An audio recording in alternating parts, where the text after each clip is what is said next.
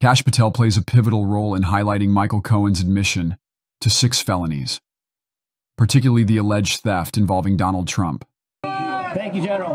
My name is Kash Patel, former national security prosecutor, former public defender, and I'm here to tell you, after 6 weeks of unconstitutional trial, we have finally found a crime.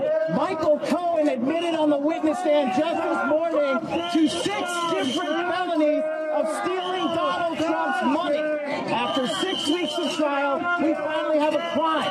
We also have a victim. That victim is Donald J. Trump. Michael Cohen admitted under oath to structuring transactions illegally and stealing tens of thousands of dollars from Donald Trump.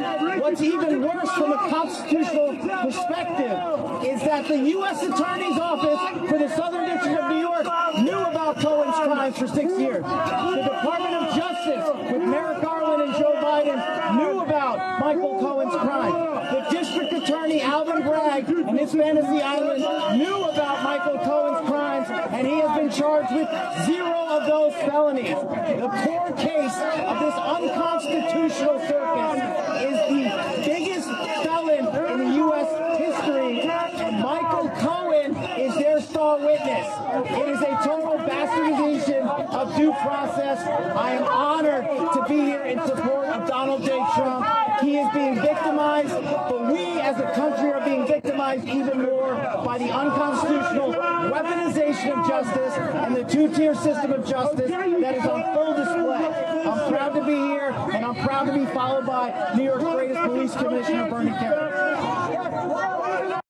With a strong emphasis on law and order, integrity, and accountability, Patel's comments are seen as a critique of corruption and double standards within the justice system. This resonates deeply with conservative values that prioritize fairness and the rule of law. The public's gaze is drawn to the notion of justice being misapplied or weaponized against politicians like Trump. Patel asserts that U.S. prosecutors and officials were aware of Cohen's crimes, but chose not to prosecute, suggesting a systemic bias and injustice. He argues there is a two-tier justice system, favoring political insiders, while punishing outsiders.